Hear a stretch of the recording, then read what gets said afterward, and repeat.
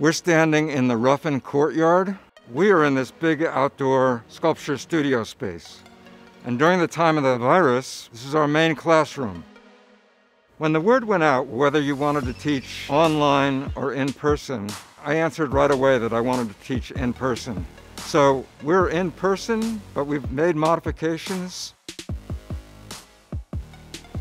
Our midterm exam is coming up, which will be an exhibition that will be in Ruffin Hall.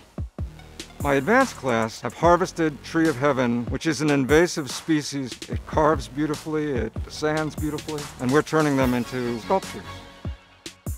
And we also have pieces from Isabella Whitfield, who's a fifth-year student, and Margaret Kim, who's a fourth-year double major in studio art and biology. I'm actually very interested in the ancient art makers. They were outside all the time.